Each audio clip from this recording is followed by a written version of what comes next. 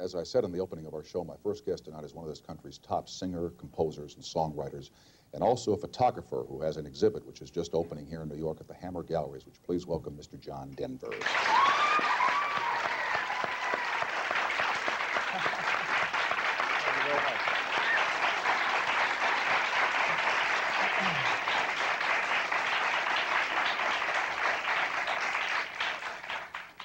Your photographic hobby, talents, or ambitions have not been widely talked about. In fact, I was surprised to learn that you have an exhibit of photographs which are on sale here in New York now at the Hammer Galleries. When did all this start? Well, I've been taking pictures since I was in high school, you know, snapshots and like that, but it's something that I enjoyed a great deal and started to work at and work with. Over the past couple of years, it's been a great source of relaxation for me, a great comfort in times when the world gets going very fast in my head. And people seem to like the photographs. I've given many out as gifts to friends and like that. And then the chance came to do this show with David Armstrong at the Hammer Gallery. David is watercolor, yes, incredible watercolor artist. And to do so in benefit of the Windstar project, and it was too good a chance to pass up. And so this is the first show that I've ever done, and I've been very pleased with how it's gone so far. So then, John Denver is not simply exhibiting his photographs as an ego trip saying, hey, look at me, I take great pictures, but rather there's a motivation behind it for this project that you call Windstar. Yes, sir, absolutely. All right, now before I get to that, you used the phrase, when the world gets going too fast in my head. From watching you perform and from reading about you, one would get the idea that you are the most relaxed, the most casual, most unaffected of all the superstars, and that nothing ever really gets too cluttered up in your head. When does the world start going too fast for you? Well, life is getting pretty complex for me, and I do try to maintain a good balance in my living, in the things that I do, and I feel that I've done that fairly well. At the same time, I keep getting busier and busier and expanding in all kinds of ways. It's not just doing, like this year we did a concert tour. We did 125 concerts in 100 cities across the United States. I've done 2 television shows. I've just finished recording an album. During that time, I also served on the Presidential Commission on World and Domestic Hunger over the last 2 years, so quite often when I had free time to go home, I ended up going to Washington, D.C. to work in that regard. I've been to Washington several times working for the Alaska Lands Bill, which just yesterday was signed into law. And oh, it was a wonderful day. I was so happy about that. But anyway, so like I get in this thing, I get rolling about things, and like we had our opening here Monday night. I flew in from Los Angeles. Monday night we had our opening. Tuesday morning I flew down to Washington to be present at the signing of the bill. Flew back here for interviews and like that yesterday around this photography show. I've been doing interviews all day today. Plus probably the last thing you need tonight is this, but thank you for coming. I'm pleased to be here, but it's just, you know, it's like, it seems that I have an enormous opportunity to do a lot of things, and I happen to be interested in a lot of things, care about a great many things, and some of them I can't pass up, and quite often it all gets going very, very fast. And what I want to do, and one of the ways that I keep myself steady, if I can't go walking out in the woods, if I can't go fly an airplane, is I can pull out my camera, and even in my hotel room, I can sit down and focus right down here on this little thing, and it's very relaxing. Why don't you slow up a little bit? Why must you do 125 cities and race down to Washington and do all these projects and get Windstar going and make all these records? Why can't you just pull back a little bit? Well, I don't know that I can't. It's just that I haven't yet. And when I finish this week here in New York and go back to Los Angeles, I have to remix a couple of things on the album. I absolutely intend to go home and not doing anything for as long as I can see out there right now. Yeah. And see if I can slow down. I think it's difficult for me to be still, really. What is Windstar, John? Windstar is a project in Colorado that has to do, in my mind, with becoming a tool to really affect a lot of the things that I care about in the world. We tell people about Windstar that it has 3 basic purposes. One is an educational facility. We had 17 college students there this summer working with us. They get full credit for being there, I think 9 credit hours. And working with us on the retrofit, on the existing building on the property, and helping us with what we're doing with gardening. It's an educational facility in that regard. It's also a research and development center for alternative energy sources, Windstar, the sun and the wind. We have on the retrofit in the building that we have now an example of every kind of solar technology that exists in the country today, especially those and demonstrable, those that people can put on their own homes very easily. We feel that by the year 2000, 80% of the buildings that will exist in the year 2000 have already been built. We're living in them right now, Exactly. working in them right now. And to handle some of our energy concerns, we're going to have to retrofit those buildings, make them more energy efficient. That'll be a much more inexpensive path to pursue than building new buildings. So we can demonstrate to people things that are viable, things that perhaps they can use in their own homes when they come to visit us at Windstar. It's a research and development center in that regard. We're going to be, by the time we get our major building finished, we will be a small energy exporter. We will be creating more energy than we need for our facility, feeding some through the wind generator back out into the power grid for other people to make use of. So then Windstar is not an amusement park, it's not a recreational facility, it's not a place one goes for a vacation, but rather it's an educational and research facility. Absolutely. And then the third part of Windstar is that there are a lot of places like that around the world. There are a lot of groups of people who are starting to look at some of the things that I've been looking at lately. And with my opportunity to travel to the extent that I have with my music, I meet a lot of these people and find, boy, you know, there's somebody over here that you guys ought to get to know. And they don't know of each other. And one of the things that we think we can do with Windstar is network that aspect of people and living all over the planet. Why do we make such fun of solar energy and its applications? For example, have you seen these little toys that are now selling in some of the expensive boutiques? They're $100, $150. And there'll be a little solar cell that makes a little tiny copper wire windmill go around. I mean, they make little knickknacks out of solar power. And to me, that kind of demeans solar energy. It makes it look like it's just a toy, that it really has no practical applications. Well, I think that I agree with you to a great degree, but also I think that it starts to put it out there so that people, and perhaps they can even look out there far enough to know that we have the wherewithal to put in space a solar power satellite, 10 of which could provide all of the energy needs of the United States of America. Now, I'll bet you didn't know that. No, but I remember seeing pictures, and remember the old Willie Lay books that we saw as kids of the what it was going to be like in 1980? Yeah. And the big paddle wheel things up in space with the solar panels on that would be sending energy down to the Earth. They always write about the future 40 years from now as if it's going to be wonderful, and then we do the 40-year time span, and it isn't that wonderful. Look at how they pictured the city of the future in 1939 at the World's Fair. Our cities today bear no relationship to what people thought they would look like 40 years ago. And why is that, do you suppose? I don't know. Well, you know, the thing is, it's like part of what you describe seems to be so foreign to people, at least in regard to what we know of solar technology today. The truth is, we have all the technology necessary to create those space platforms which I've described. We have had it for several years, and if we have been working on it to the extent that we've been working on supporting nuclear power development in this country, the cost gets to be pretty close to the same.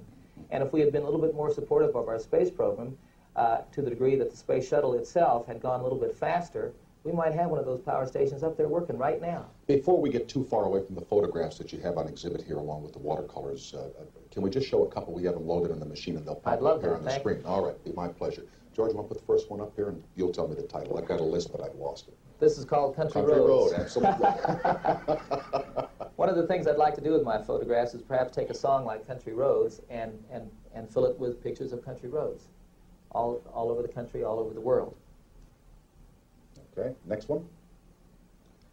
Haha. Look at here. This is called Hanging Out in Beverly Hills. One of the things that I do, as I mentioned, when I'm on the road traveling, is I'll pull out my camera, walk around the hotel room, or walk around outside. And this is in the gardens outside the Beverly Hills Hotel. About a year or so ago, there were quite a few snails. I found this one and tried to see what I could do with him. And I put him up in the flower. The flower is a bird of paradise, I think. And all of a sudden it built over and he was upside down, and quickly I got the camera and took the picture. I think it's about to take a big bite out of that California. Looks like it, yes. Looks like it. Next one's called South of San Simeon, also in California. Oh, this is Saba Sails. This is down in the Caribbean. And oh, excuse me, I thought it was San Simeon, California. Well, there is a photograph by that name that's in the show. This is called Saba Sails. The volcanic island that you see across there is called Saba. And the boat, you know, I had to wait for about 45 minutes for that boat to get right where I wanted it. But that's where it is. That's right where I wanted it. This is called Lily of the Nile. And this is, some people sent me a bouquet of flowers, not unlike this. It happened to be Lily of the Nile. And one day, sitting around in my hotel room, pulled the camera out and took that photograph. Now, I don't see any pictures of people. I find it uncomfortable to take pictures of people. Not to a great degree. I have a picture of the Pope. I have a picture of a bicyclist riding home over in England that I took about a year ago. if the people are far away so that you can't necessarily see them and they are not so aware of me, I can do that. But otherwise, to be close enough to where you might be able to identify the people or where they obviously have the sense of me having a camera on them, I've not been able to do that. What, do you feel you're invading their privacy or surprising them? I do feel that it is an intrusion. I've thought about that, and that's what it is to me. And it's because I feel myself on this end of the lens so very often, and sometimes it's to be expected. Sometimes it is an intrusion, and I absolutely, I don't want to do that to people. All right, I must pause here for a couple of seconds. I want to show a couple of the watercolors of David Armstrong, who are also in this show at Hammer. We'll continue with Mr. John Denver right after these announcements. Back now with John Denver. David Armstrong, his watercolors, why are they a part of this exhibit as well as your photographs? Well, the exhibit totally has to do with David Armstrong. He's been at the Hammer Gallery. This is his 4th exhibit there, and he had this show set up, and out of our friendship and his interest in Windstar, he wanted to do the opening night of his show as a benefit for Windstar, which was in the works anyway. And then as we talked over the past summer, and he saw some of my photographs, he invited me to come be with him, which was an incredibly generous thing to do in my mind. And so I totally owe the opportunity of showing these photographs and using them to raise money to Windstar to him. All right, let's take a look at a little of the work here of Mr. David Armstrong. This is called On Bierstadt's Trail, and the thing about David is that he goes out. Most of his work is environmental, and he goes out and sits there to do that picture.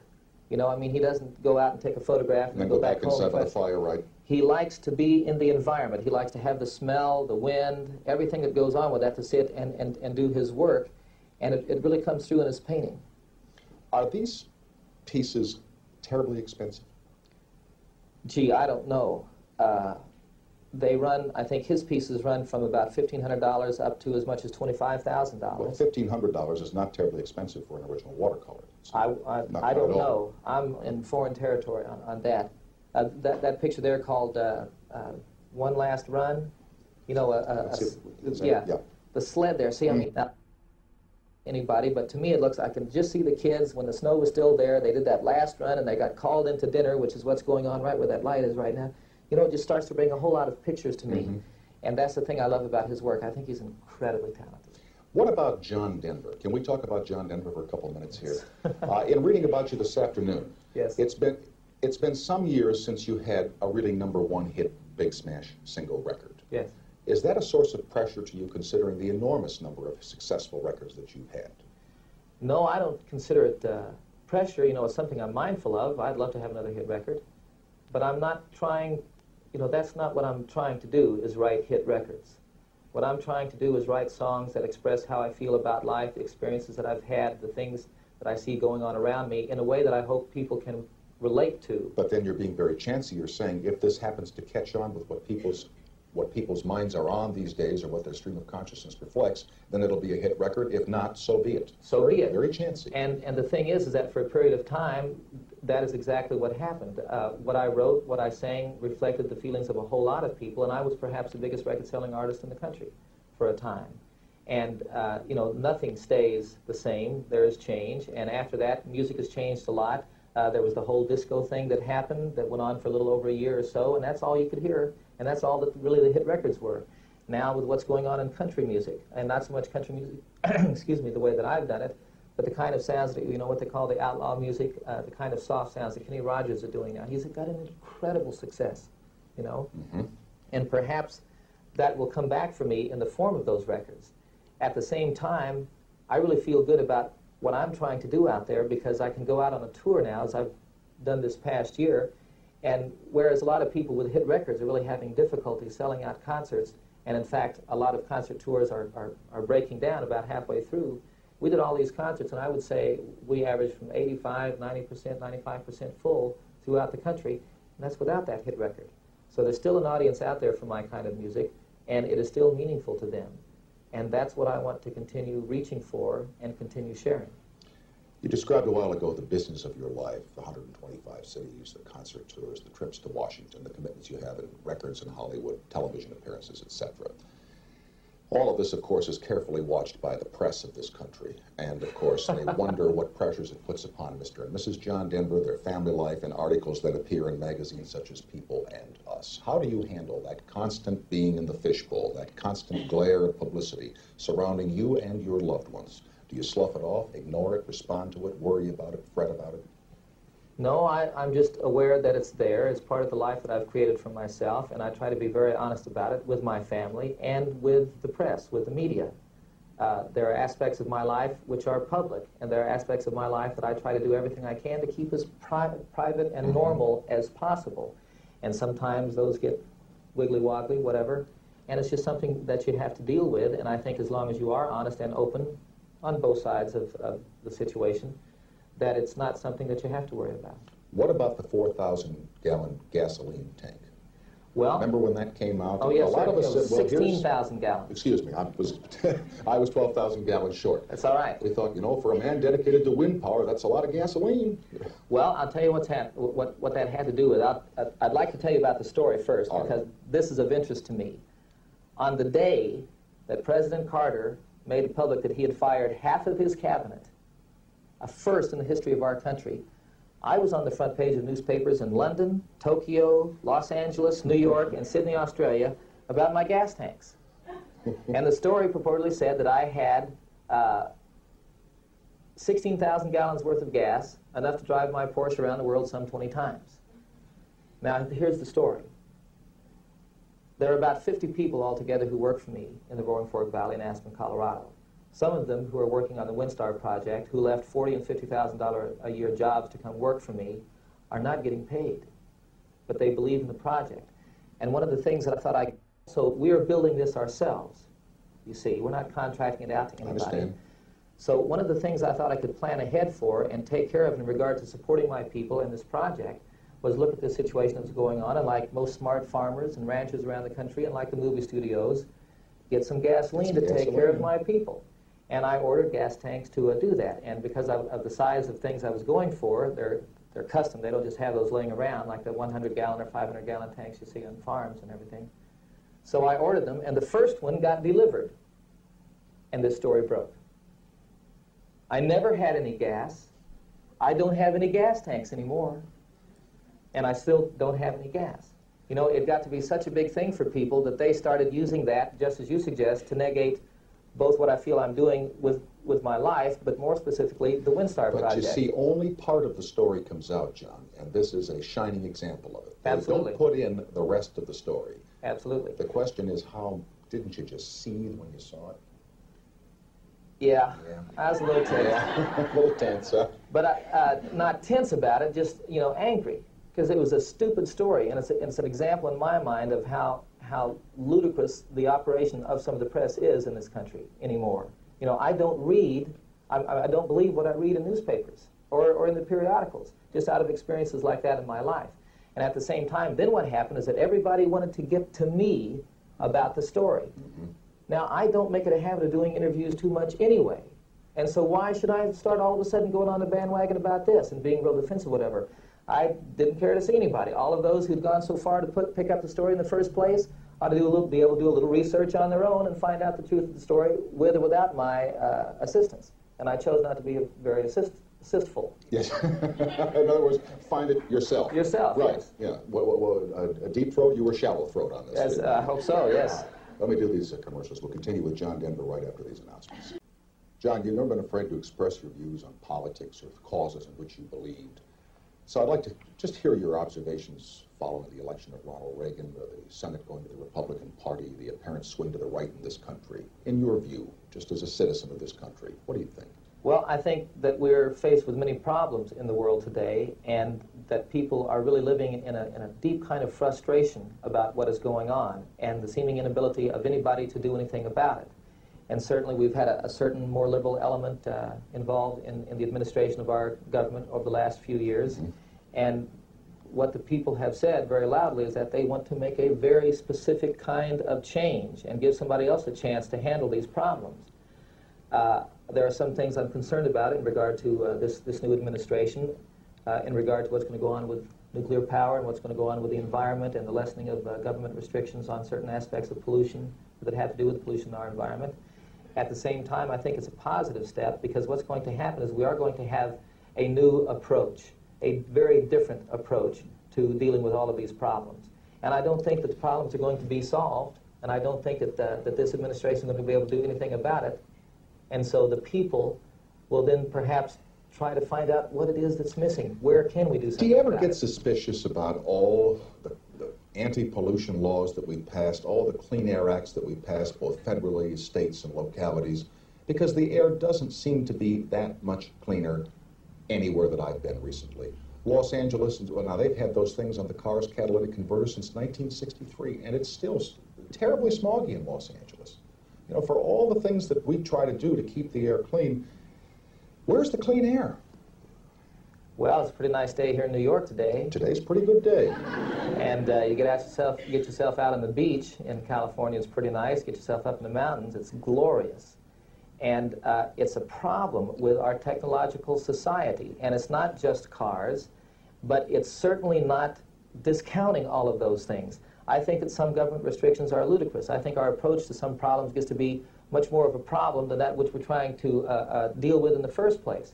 But the thing is not to lose sight of the necessity of being aware that this is a problem, and that we have to, we have to keep it in balance someplace. As much as we are directed so full ahead in regard to progress in this country, we have to be aware that there are some things that we cannot lose just to continue progressing. What government regulations in your mind are ludicrous? I know I'm asking you at a very tired moment in your life for instant recall on something, but you said you think there are even some government regulations that in your mind are ludicrous. I don't know that I can pinpoint a specific regulation, but there's an approach sometime that the bureaucracy gets into that, in dealing with a certain situation, they just make it more muddy than it was initially, with how they handle it, how they want to fund it, how they expect the people they're dealing with. It's like I read something a few weeks ago about, I think, some coal company or something in Idaho or Utah, and they had already spent, like $50-some million to deal with pollutants that they were putting in the atmosphere before the government, before the people around them started screaming. And they did that, and then the government screamed a lot, and so they took care of what the government for, and are now, they've got an incredible efficient operation going on there, and pollution really has lessened, but now, from a general approach, they have to spend another $50 million to do something that isn't going to mean anything. Do you ever dream about how much fun it might be to get a Ford car with a 365 horsepower V8 engine with no pollution controls on and drive it 65 or 70 miles an hour just one more time? Well, just once. I have a Porsche that I drive pretty rapidly. You do? When I get the chance to. Okay. Generally, at the speeds I drive it, that particular car is still more efficient than most of the automobiles on the highway today. But you would admit there's a certain kick to driving a car at a speed more rapid than 55 miles per hour. Oh, yeah. Okay. Yeah. Can I put you to work for a couple seconds with your guitar? I'd love to do that. Wait, before you go, what have you got planned? Well, I'm going to take a break. I've just finished recording an album, and I want to take a break and be with my family for a while and be at home and really rest and sort of clean myself out a little bit. We had quite a large tour in this country this past year, and I hope next year to go to Japan and to China and, in fact, do a world tour. What are you going to do for us tonight? This is my most recent composition, if you will. I wrote it about 3 weeks ago Sunday, and it's on the new album. It's called Perhaps Love. Okay. Unclip that little mic there. Thanks. And thanks for coming tonight, John. It's a pleasure being with you. All right. Thank you, sir.